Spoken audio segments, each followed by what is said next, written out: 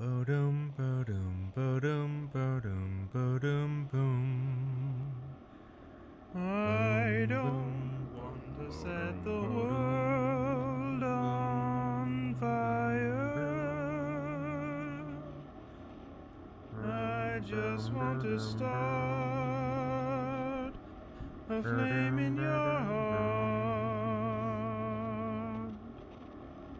In my heart I have but one desire, and that one is you. No other will do.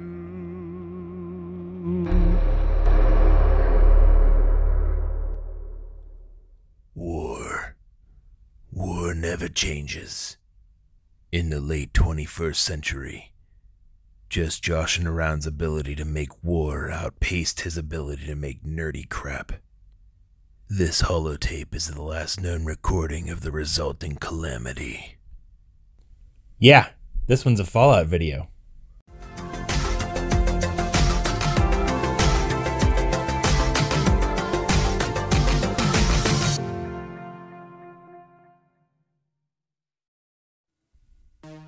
Well, folks, strap on your nerd pants because we're going for a ride. I am going to give you a very brief history lesson in the world of Fallout, because I'm guessing a lot of you don't know what it is. Fallout is a video game franchise that I believe is actually based on a series of books. I might be wrong on that. I'll have to check into it. Anyway, the Fallout that I know is based in a post-apocalyptic world. Each of the games takes place in a separate point in an alternate history. A history in which a world that was heavily influenced by the 1950s culture and technology was hit with a nuclear war. In the games that I've played, there are vaults that have inhabitants who are survivors of that war, who return to the surface sometimes hundreds of years after the event happened. And when they do, they have these things called Pip Boy computers on their arms. And that's what this thing is in front of me.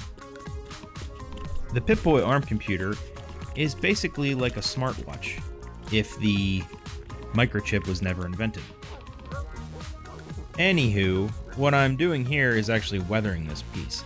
It is actually a costume prop that my friend wore to a Halloween party, and I thought it looked cool, and I asked him if I could go ahead and customize it a little bit.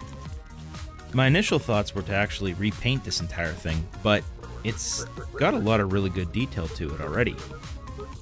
So I figured I'd go ahead and just add some good weathering to it, such as scuffing it up with some heavy grit sandpaper and going over it with my normal mixture of shoe polish with some powdered graphite and some silver pigment.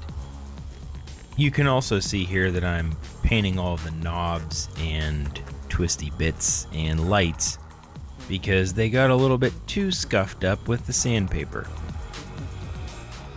For all the metal parts of the gun, I'm using this metallic aluminum spray paint, which worked well as a base coat, but I ended up changing it, which you'll see in a bit.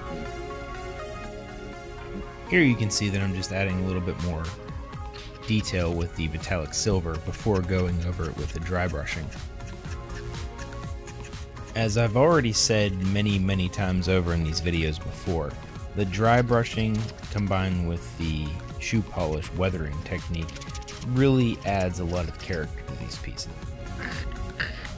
Right here I'm just masking off all the silver metallic bits because I'm going to start getting a little more interesting with my painting techniques. Fun fact, I actually used a real gun's weight in masking tape for this part. For the base coat of the wood grain portion of the gun, I'm going to use this espresso spray paint, before switching over to several shades of brown of my Tester's enamel paints. Now, to be clear, there are a lot of different methods of adding a wood grain to any sort of these collectible products, but this is the method that I've come up with, and it's worked pretty well. I've done about 3 or 4 different things before this one, and I've had pretty good results with it. Basically all I'm doing is, after I put the base coat onto the wood part, I am going over it with several shades of a lighter brown, and that's going to add a little bit more texture and depth to the wood grain itself. Before glazing all parts with this brown shoe polish. Again, there's nothing really fancy here about this technique, but it's worked well for me in the past, so I'm gonna stick with what I'm good at. At this point, I'm happy with the wood, but the metal parts just look really fake, so we're gonna go ahead and add some bluing and darkening to the metal. Hopefully, by the end of this, we're gonna end up with a shotgun that looks like something that you would buy out of S-Mart. S-Mart's top of the line. Shop smart. Shop S-Mart. Ultimately, this took a little bit of trial and error, but I was able to achieve something that I was pretty happy with. Because again, the goal here for me was to make this gun look as realistic as possible.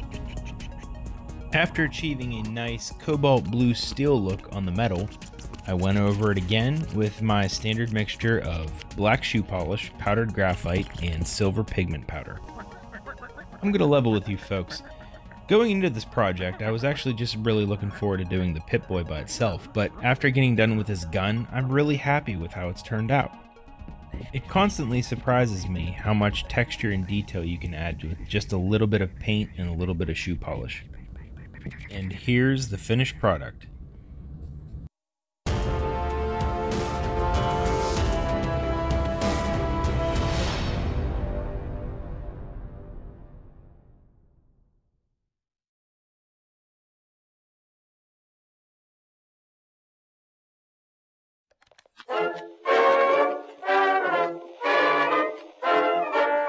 Here at Vault-Tec, we believe in preparing each member not only for everyday life in the vault, but what comes after. That's why, with every Vault-Tec registration, you'll receive your complimentary Pip Boy and a complimentary shotgun. Now, you might be wondering to yourself, why does it look used? Well, think about this.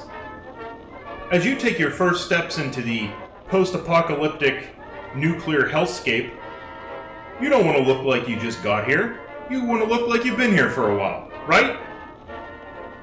Well, our engineers at Vault-Tec have gone ahead and custom weathered each piece for each member.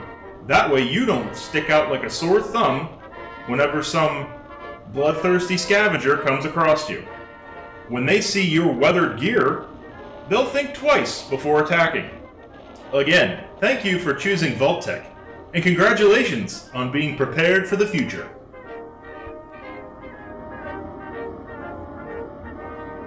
Psst, it's me, Josh. I'd like to once again extend a very special thanks to my friend Mike the Media Dragon for his help and his input on this video.